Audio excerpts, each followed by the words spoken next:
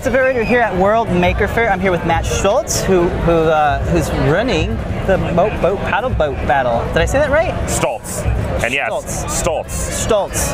Moat Boat Paddle Battle. Stultz. Yes. All right, cool. So tell us about how you started this. So the Moat Boat Paddle Battle was an idea of let's bring something to Maker Faire that allows people to use 3D printers and not just show off 3D printers. Let's do something fun that is with 3D prints. So my wife and I in high school, we both did a competition in shop class where we had to design our own wooden paddle boats and that run off of rubber bands. And we said, well, let's do it with like the modern shop, the 3D printer. And so we designed the Moat Boat Paddle Battle.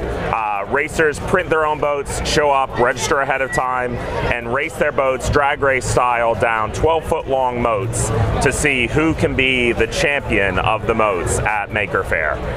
We have a fantastic sponsor of CNC who donates printers for us to give to the winners. So winners get printers. Wow, that's awesome. So it brings out the competition. We had a boat in California that made the 12 feet in 2 seconds. Wow. So yeah.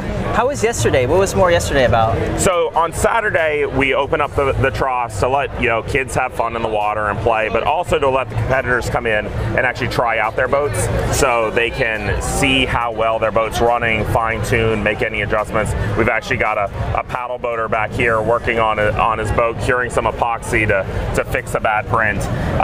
So with the competitors, we want to give them a chance to try. A lot of people say, hey, I'm going to give it a try in my bathtub, and then they find out that there's a difference between the way a boat runs in the bathtub versus the way it runs in the boats. Right. What kind of materials are sort of acceptable and maybe not acceptable, or is there any rules like that? We don't have any rules around materials. Our group has a big history of materials and normally does materials talks, and we haven't really seen anybody pushing it. We have kind of an ongoing joke that we're dying for someone to build a really thin-walled PVA boat that dissolves when it hits the back wall.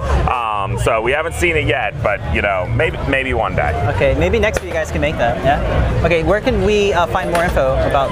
You can find out more info about the Moat Boat Paddle Battle at moatboatpaddlebattle.com. So the Moat Boat Paddle Battle, on top of coming from CNC, also is brought to you by Ocean State Maker Mill. It's our hackerspace in Pawtucket, Rhode Island.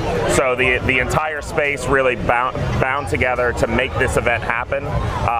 It's a great show of what a team of people can bring together and do at Maker Faire. So I'm really proud of my team and really happy to bring the Moat Boat Paddle Battle here to Maker Faire. Awesome. Where can we find more info about your makerspace? osmm.rocks. Okay. Is there any info you can give us on the Make Shootout review? Right. So Make 3D printing testing. This year we're actually really excited that it's not just 3D printer testing. It's Make Digital Fabrication Edition. So we are testing 3D printers, CNC machines, laser cutters, vinyl cutters, a whole gamut of different machines for digital fabrication. Issue will hit newsstands in late November. We've got some really great articles, some really great reviews. There's some good surprises in there. There's some machines that we're really happy with. So we're excited to bring it around this year again.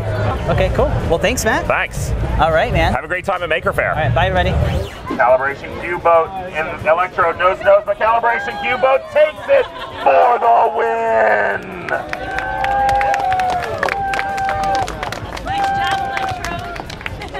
Ladies and gentlemen, we have a family of champions today.